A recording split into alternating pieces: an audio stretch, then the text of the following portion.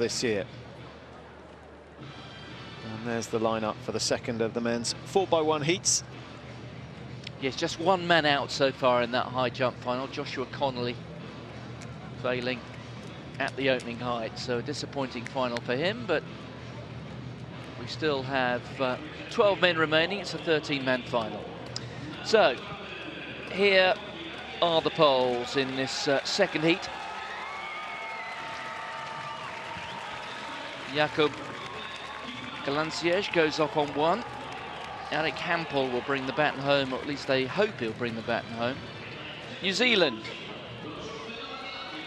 Jordan Boland, Hamish Gill, Jacob Matson, Ethan Holman, hoping to atone for the disappointment of the women, who appeared to have done so well. Felipe dos Santos on the outgoing leg for the Brazilians, the Olympic hosts.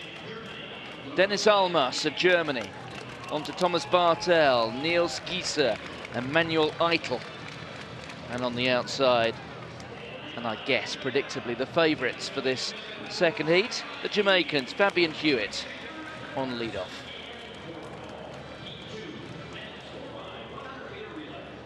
The first two guaranteed a spot in the final.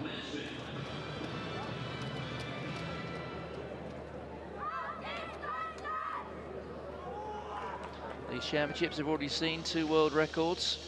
Has been an outstanding championships. That men's shot world record on the opening night from a pole, rather suitably.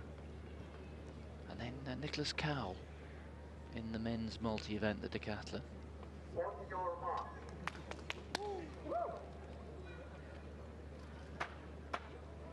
So Great Britain and Italy already safely through from the first heat. Chinese Taipei at the moment the best of the fast losers, along with Botswana.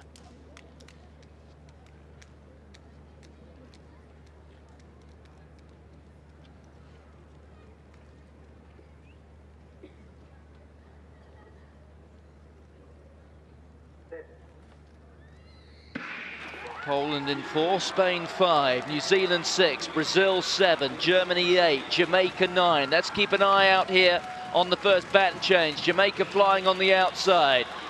All the New Zealanders, well, they've got a hold of the baton, have the Kiwis, but they've lost a couple of metres. Tremendous leg here from Brazil. Brazil leading at the moment. The Jamaicans have got a huge amount of work to do on the outside. Cornwall on the final leg's going to have to really fly here, or hope that the Germans make a mistake, which they did. But it's away and clear, the Brazilians. And look here at Cornwall. Can he peg back the German Eitel? Eitel, sprinting for all his worth, takes it. Jamaica come through in third. And you know what? There is a chance that the Jamaicans will be eliminated.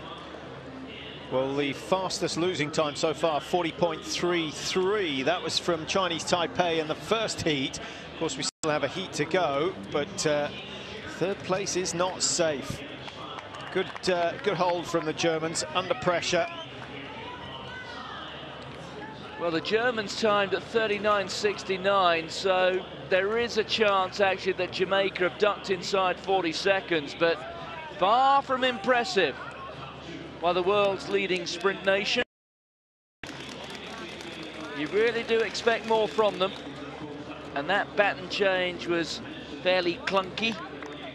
39.80 the Jamaicans, so they are now the fastest losers. 39.90, 39.80 with the Poles coming through in 39.98. So in fact those are the 2 fast losers at the moment. So unless the first 4, and the Germans nearly made a shocking mess of that, didn't they? Just staying inside the exchange zone. Oh, so great. Unless the first 4 athletes run faster than, or first 4 teams run faster than 39.80 in this third heat, then the Jamaicans are through along with the Poles. Brazil, their first run out this year in international competition, so they'll be delighted with that. 3 good exchanges and a good strong finish as well. And again, we've seen 1 or 2 decent sprinters from Brazil at these championships, but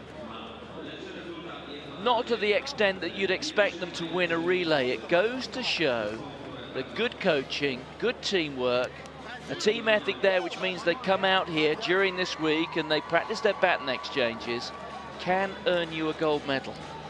And there are the times. The first 3 teams inside 40 seconds. Went back. Look at that. Brazil have been disqualified.